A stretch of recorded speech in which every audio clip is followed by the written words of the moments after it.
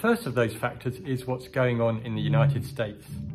Over the last 2 to 3 months, US price data has softened substantially, and there are further signs that the US economy will be going into recession. Now that's really important for the dollar because it suggests that if the Fed needs to, they can cut rates in the second half of this year. And that's ING's call. We're looking for a 100 basis points easing cycle, which will be a big bearish factor for the dollar.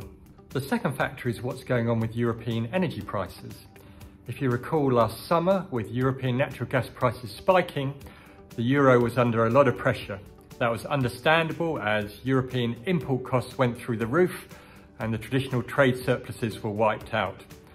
So the much warmer than expected winter and the lower European natural gas prices have really supported the euro, and our team are looking for a much lower profile than they were late last year. The overall scenario is probably more positive from the euro than we were thinking late last year.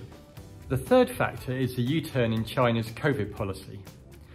So Chinese growth prospects are in the process of being revised higher, and that's better news for the global economy and better news for the euro. Bringing it all together, we are revising our euro-dollar forecast higher.